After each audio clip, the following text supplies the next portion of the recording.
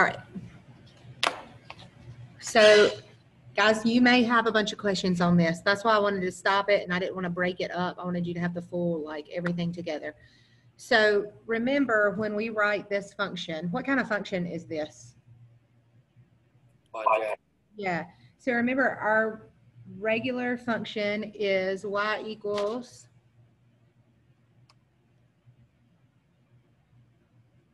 a times, I'm going to write it like this now, x minus h squared minus k, and that's our vertex. Our h and our k are our vertex. So the one thing that you haven't done is put your vertex into the equation. We've taken it out. So remember, we were changing x and keeping y. Now we're going to do the opposite. If we look at this quadratic, and this is our vertex, it's at -1, 4.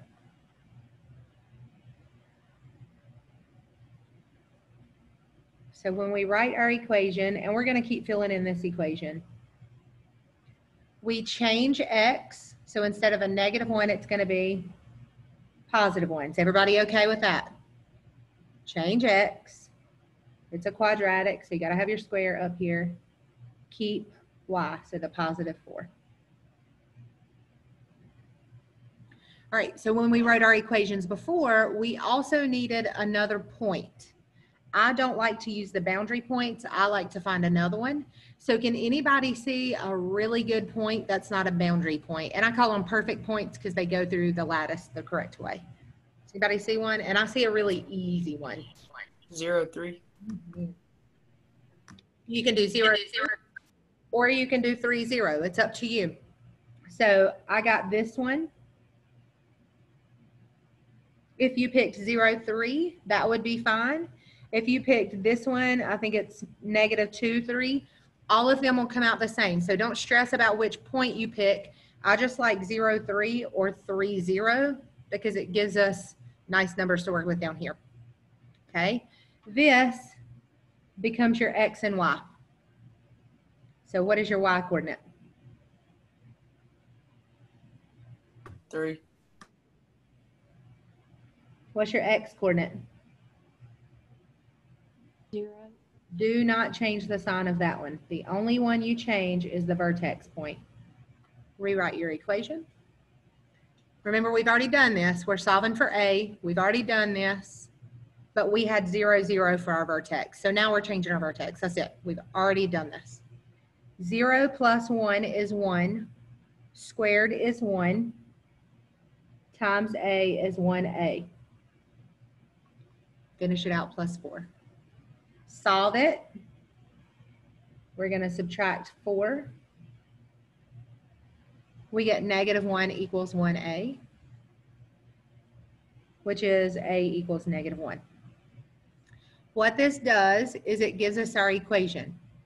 Our equation would be y equals -1, and then you're going to finish it out with all this. All I did was plug in a.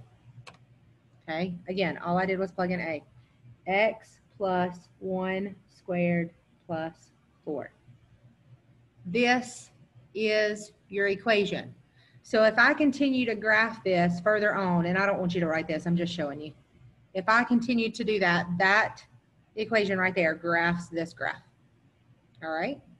So now what we have to do is figure out how to bound it. So we need to write this other part up here. This other part is going to look like one of these. Why is it going to look like that? Because we're graphing it in between. Where would our boundary lines be? Like, where would I highlight at? Where does this graph stop on the left and the right? -4 and 1. Okay, so -4 and 1. So here's what you write. This is your equation, -1, x plus 1 squared plus 4. You said your boundaries are -4, we graphed in between, and 1. Does everybody understand that? Again, I'm going to put it back. We're trying to write something like this. So I have my two numbers, I have my x in between. Now I have to figure out my inequality symbols. They are always less than. The question is, are they equal to or not? So you tell me, are they equal to or no? Yes. Why are they equal to? Circle, Because close the circles. dots are They're solid. closed. Perfect. What if this one was open? What if just this one was open? The You one put would the have one an under just the a- one The beside one would just be less than. Perfect. If this one were open, this side would be just less than. But again, it's always written this way. Your two boundary points with your X in the middle, both less than. Both less than. Okay? So we're going to do it again. All right. What kind of function is this? absolute value. Where's your vertex?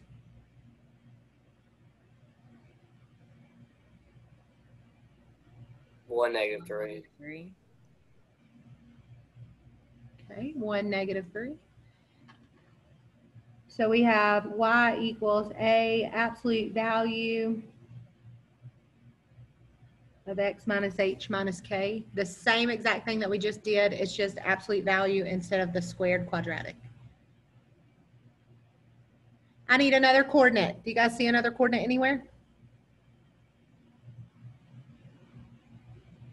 -2, 0. You really can't mess up with this one because it goes through pretty much every point perfectly. Okay, so this becomes your x and your y. So what's your y coordinate? 0. We're looking for a, so we're going to leave it alone. What's your x coordinate? It stays exactly the same. -2. Your vertex x changes. It changes. So it's a positive one here. In your equation, it's a -1. And then close your absolute value. And then keep your last one. So we're going to keep -3. Clean it up. Solve for a. Write your equation. -2 minus 1. -3. What's the absolute value of -3? 3. 3. And we're going to multiply it by a. Remember, absolute value is always positive. So if I'd had a +3 in there, the absolute value of +3 is still +3. Okay. We're going to solve it by adding 3.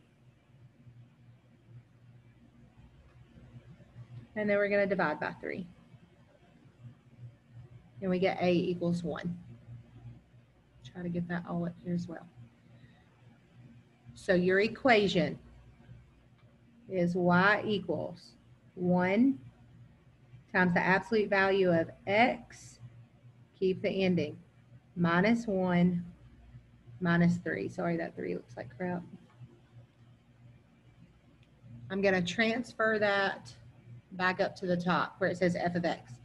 1 absolute value, x minus 1 minus 3. You don't have to put the 1 in front if you don't want to, but I want you to know where it came from. How many boundary points do you have on this one? 1. Just one. How do you know you only have one? Because the other is infinite. Yes, because the other side you have an arrow. It's that simple. Don't make it too complicated. So we only have this one boundary point. Which side of the graph did we graph on, the left or the right? Left. Okay, so what does that mean, the inequality I'm going to use? It's less than x. So x is less than, what number was our boundary point at? 2. 2. So if it's in between, put it in between. If not, you just tell me, is it left or right? So left is less than. If it had been on the right side, we'd have wrote greater than. Your boundary is 2. The last question is it equal to or not? Equal to. Why is it equal to? Because the boundary's solid. It is closed. All right, so that finishes our notes. If you have more questions or you want to see, especially another one of these, I will stay on here and you can ask, okay? I'm going to go ahead and stop the recording.